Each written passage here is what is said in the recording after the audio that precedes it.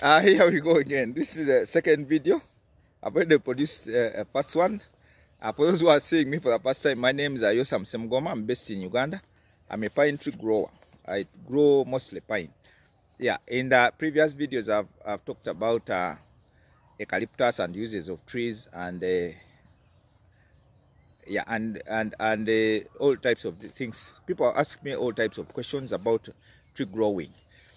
These videos I'm producing are based on questions people keep on asking me. Yeah, and like I said, when I'm producing these videos, I'm talking of very ideal situations, so it's very hard to apply all these things I'm saying in one's project. But I'm talking of ideal situations, and you can always contact me. I'll try to leave my contacts and email address in the descriptions of these videos. Yes, this is the second video, and people usually ask me about maintenance. By the way, I plant and maintain people's projects. Yeah, we do that business. I plant for you. We maintain projects, and for as long as you can manage. You understand? But that maintenance, we can always sit together and iron out the different things. It's very hard to explain everything on a video, on a YouTube video. But people ask me about maintenance costs and maintaining pine. These videos are, like I said, are about pine mostly, because most videos out there about eucalyptus. Now, I'm mostly in pine, and we are talking about pine mostly. Maintenance and yeah, people ask me about maintenance and maintenance costs and things like that. Pine in Uganda takes about 15, 18, 25 years to grow, depending on the area, depending on the weather, and depending on so many things, yeah, which are very hard to squeeze into one small video. Like I said, I'm talking about ideal situations. We are talking about ideal situations, and yeah, very ideal situations. So it's very hard to apply them to everyone's situation. Yes, it has been pine grows fastest if it's planted in deep soils. Deep soils usually in Uganda, if you go on top of a hill, those soils are usually not very deep. They are rocky in some areas. Most areas I've been to, when you go on top of a hill, that the soil is not very deep. There are rocks and things like that. But if you go in the valleys, that's why you find forests and things like that, because the soils are deep. Now, if you grow trees, pine trees in deep soils, those trees usually grow faster and they bring better returns faster. You understand? They grow bigger and faster. They grow bigger and they grow faster than trees grown on top of a hill. So the higher you go, the slower they grow, and the later the returns you get from your forest. Yeah. For maintenance, people always ask me about how much it costs to maintain. My answer is it depends on the distance. For example, if you are based in Kampala, this video is made in Uganda, and there are small towns like Mbale, like Masaka in Uganda. If you are based in Kampala and your forest is 4 hours away, you must remember there's that additional cost of I always tell people, maintaining 1 acre of pine or 5 acres of pine 4 hours away from Kampala, transport wise, it's the same whether someone has 1,000 acres. Whether you have 1,000, whether you have 100 acres, transport cost is the same.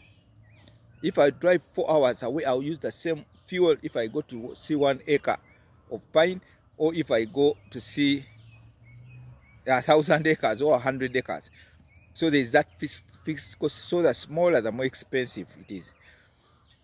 Now the other cost is of course maintenance. I always tell people one serious man can look after 20 acres of a plantation. One serious man, and we pay them about $100, around 300,000. That's 10,000 shillings a day.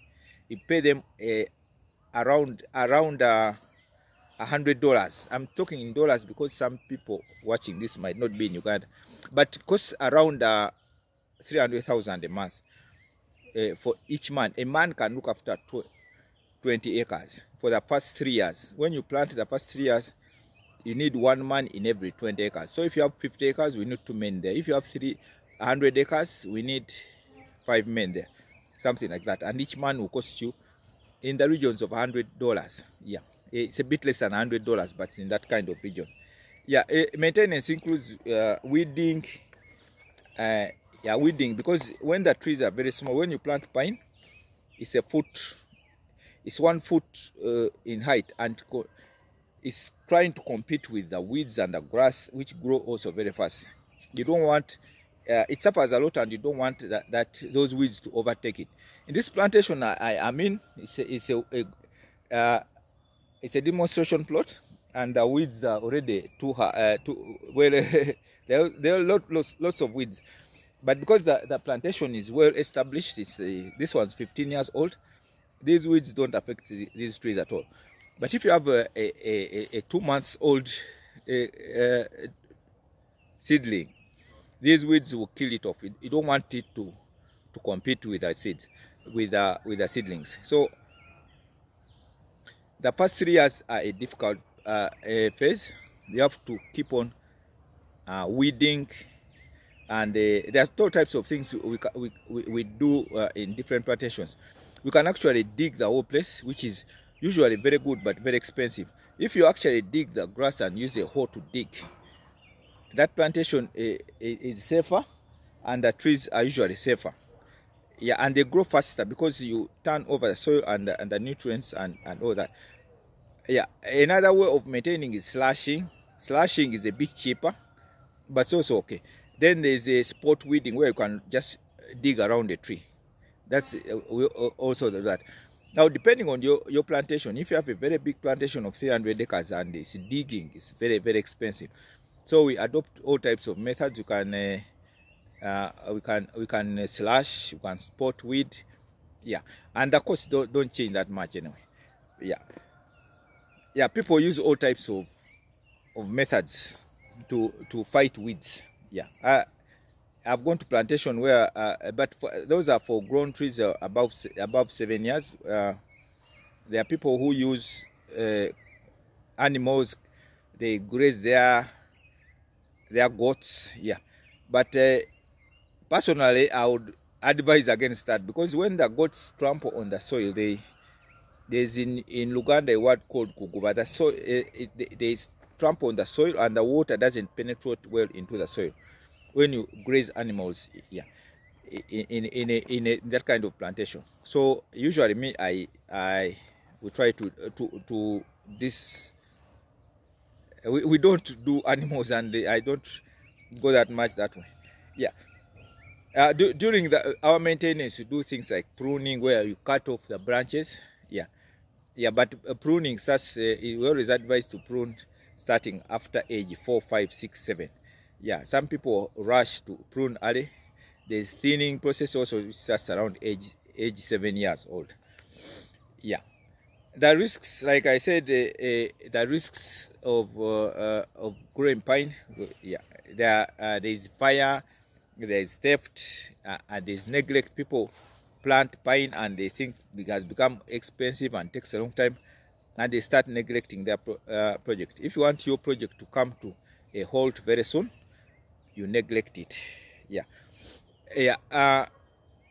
Fires, yeah, there are all types of things. Yeah, like I said, these videos are very hard to make, because I have a very limited time. But there are risks like fires, there are risks like theft. Yeah, if you are in Uganda, villagers can come and chop down your forest for firewood. There's a risk of theft, fire, and people, villagers bringing cattle and animals into your project. But if you left your project unattended for a long time, the trees, when they are very young, before the age of 3, you can lose your money just like that. The weeds will help you kill off the plantation.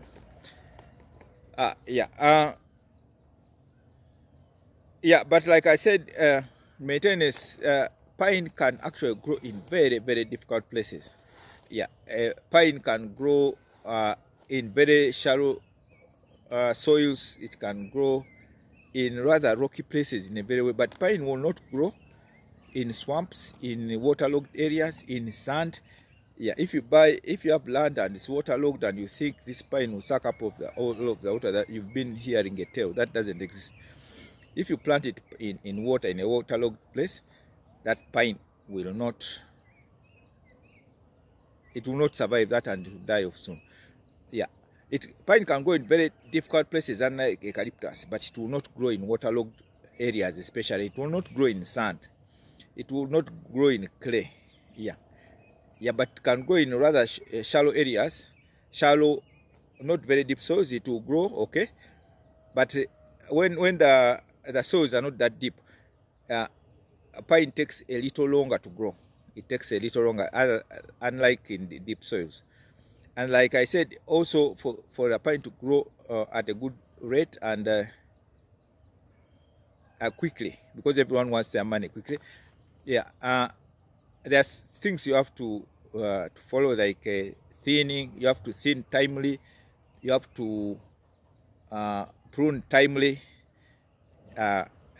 in good time. Yes. And if you grow in deep soils, like at the bottom of mountains in Uganda, usually at the bottom of hills, the soils are deeper. Those trees will probably grow faster.